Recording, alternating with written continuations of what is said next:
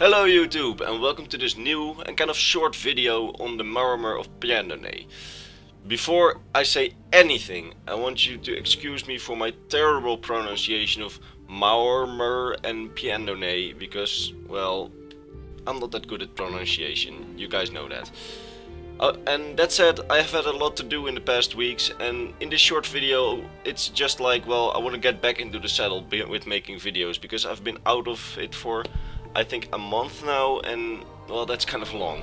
So I also want to say something about the things that a lot of viewers have asked me on Steam in the last month, but I do that at the end of the video, so first we get to the lore.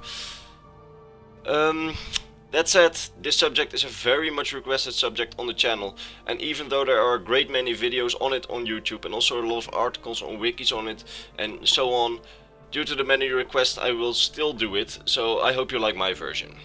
That said, let's kick off. Let's start by explaining in short what both Maormer and Pyandonea are, for the people that never heard of it, so we're all on the same page. The Maormer are another type of elf, like the Bosmer and the Altmer. They are said to be one of the earliest offspring of elf, or mer, like the Dwemer. They live in their ancient home of Pyandonea, an island to the south of Tamriel, and they are ruled by their immortal wizard king Orknum. Again, sorry for the pronunciation. So let's break that down. The Maormer are, just like I said, one of the earliest offspring of Mer. They are known as the Sea Elves, or Tropical Elves, or simply as Pyandoneans. They came to be when in the earliest times a faction of the inhabitants of Altmeris, under the leadership of a very wealthy Altmer by the name of Orknum, rebelled against the government of Altmeris. This group was banished to a land far away, so they could never again rebel against Altmeris. This land would later become Pyandonea. There, the nobleman named Orknum crowned himself king and has been ruling over the land and its Altmeri inhabitants for centuries now. Over the ages, the Altmeri inhabitants of Pyandonea devolved into the Maormer we know now, with their grain skins and milky white eyes. It is said that over the years, their skin has now gained chameleon-like properties to camouflage themselves. However, this has never been shown in any of the games. They have also learned themselves a certain type of magic. They themselves call it serpent magic. With this magic, they have turned the vicious sea serpents hunting the waters around Pyandonea into mounts and allies instead of enemies. With this magic, they were able to leave the island. Even though they cannot reach Altmeris anymore, they can reach the Somerset Isles. While I'm saying this, some of you have maybe already noticed that Orknum was still alive by then, after 3 eras.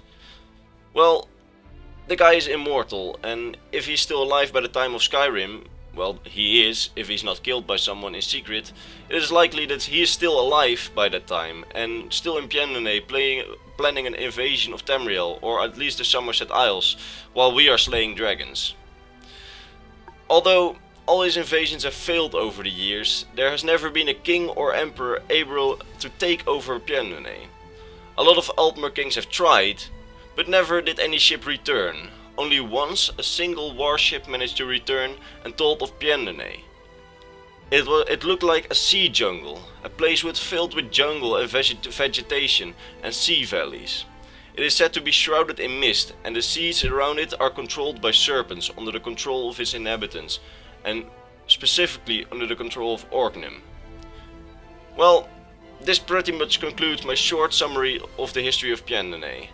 I realize it has been kind of short, but as I said at the start of this video, this is just a way for me to get back into the saddle.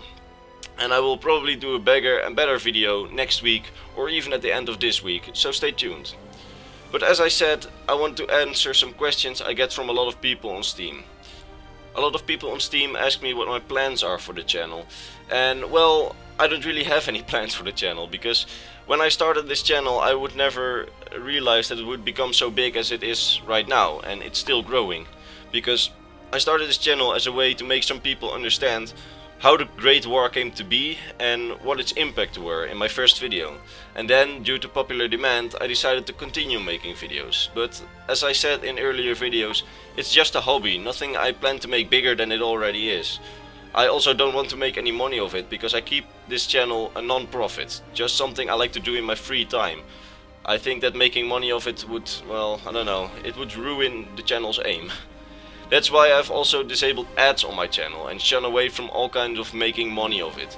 It's just a hobby, and it will stay a hobby. And maybe when I get sick and tired of the Elder Scrolls, I will give the channel to someone else to carry the torch and, well, keep everyone informed about the Elder Scrolls lore when I'm done. I want to keep this channel, well, a kind of free hub of knowledge, not some kind of channel centered around me or making money. That's also why I don't give a lot of information about myself, because first, I'm not that interesting, and second, I've seen very promising channels devolve into an ordinary vlog channel that's just centered around the owner, just because it makes more money, and thereby I would, well, alienate most of my viewers. So I'm not planning to do that, and I probably never will, because, well, as I said, I'm not that interesting. Well, that's out, and I hope you guys understand what I want to say.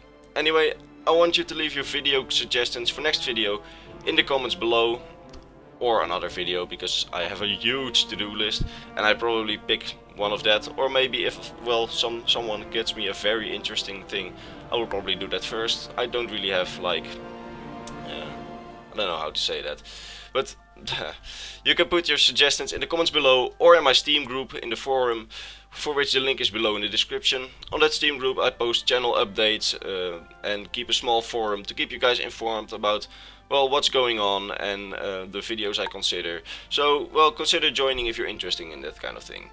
That said, I will probably see you guys next week, so yeah, see you later.